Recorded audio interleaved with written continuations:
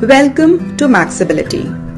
To unfold different layers of knowledge, stay tuned with us till the end of the video. Hello everyone, welcome to Maxability. Recently, few of my friends have asked me to explain how to use an Apple Mac using Voiceover. I thought it is better to do some videos and tutorials to explain how to use Voiceover on a Mac computer. This is part of the series and this is the first lesson. In this lesson, I want to explain the keyboard layout on a Mac computer and how to turn Voiceover on and off. Let's get started. In general, the keyboard layout on a Mac is almost same as the keyboard on a Windows computers. Yes, the top row will have the escape key on the top left and followed by the function keys from F1 to F12. In the second line, you will see the tilde and the numbers from 1 to 0. The third line from the top on the left extreme is the tab key followed by QWERT YUIOP. The next line is the left extreme is the caps lock with ASDF, GH and so on and so forth. The next line on the extreme left is your tab key and followed by ZXCVB and so on. The bottom line is where you see some difference in the Mac computer. The Windows key is part of the Windows operating system and you will see on most Windows computers. And obviously you don't observe that on a Mac computer. Similarly, the Alt key is also not part of the Mac computers.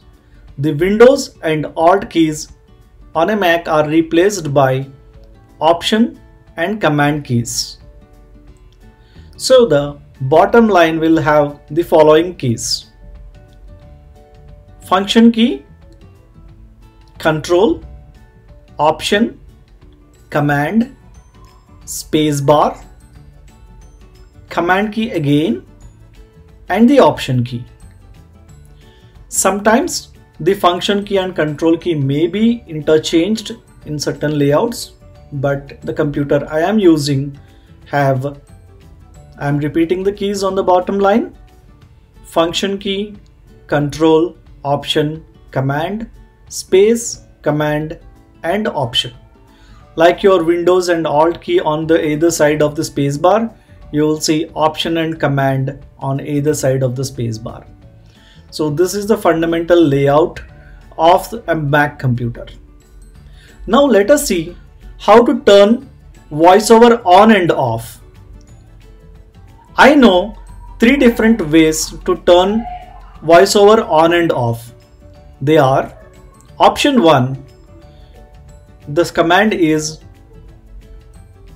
command F5, function key 5, holding the command key. Sometimes you may have to use function key in order to fire up the F5. So it will be function key plus command plus F5. If you have to turn off Voiceover with the same keys with F5 twice, function key plus command plus F5 twice or command plus F5 twice. Option 2 is to use command plus fingerprint key 3 times. Press the fingerprint key 3 times holding the command key. The fingerprint key in general is on the top line on the extreme right. On the extreme left you see the escape key, on the extreme right is where you see the fingerprint key. Command plus press the fingerprint key 3 times. That is how you can turn on Voiceover or you can turn off Voiceover. The third option is using Siri. Siri usually is just adjacent. The Siri button is just adjacent to the fingerprint key on the top line.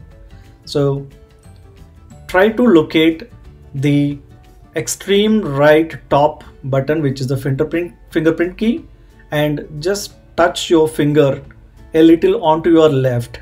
You will find the Siri button.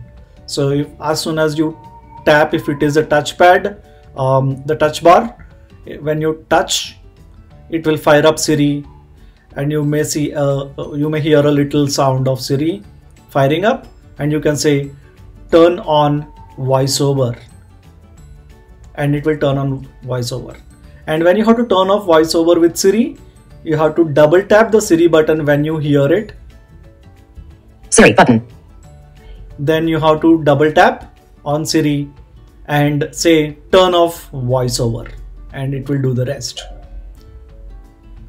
Let us continue the next lesson with some more commands. Thank you for watching, and like and subscribe to let me know that you like this video, and I'll continue the next series. Thank you very much. Thank you for watching and being with us. Please like and share the video. Don't forget to click on the bell icon. And also, for more updates, subscribe the channel.